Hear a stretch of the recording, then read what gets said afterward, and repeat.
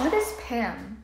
PAM is an acronym for Privileged Access Management, which uses strategies for providing elevated access to specified users. Let's understand with an example. Suppose you run a company. Then you wouldn't want to provide similar access authorities to each employee of your company, to your company's network or systems, right? You should have a system which provides different privileges to different employees working on different levels. That's where PAM comes into the picture.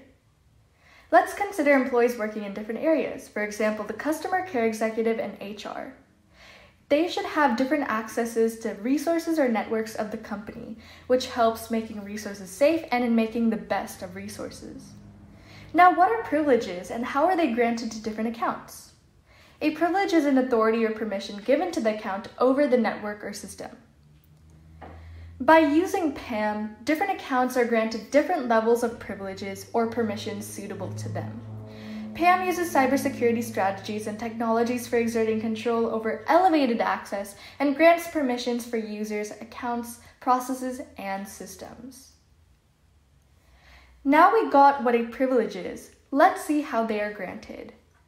A privilege is granted by providing privileged credentials such as passwords and also SSH keys in some of the cases when security is very important. The benefits of PAM include reduced malware propagation, enhanced operational performance, it's easier to achieve, and reduces cyber threats to systems, and many more.